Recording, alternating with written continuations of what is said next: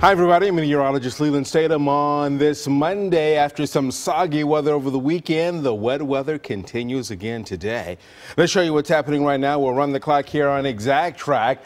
Cloud cover, some mist for us during the morning hours, and then as we work our way into the afternoon, another wave of rain moving across parts of the Mid-South. So keep the rain gear handy for you out there. Again, a bit of a break where the rain may not be as steady at times for parts of today, but here we go with the areas of rain for today and tonight, even a couple of stronger storms. Because of that, there is now a flash flood watch that is out for parts of the eastern areas of Middle Tennessee.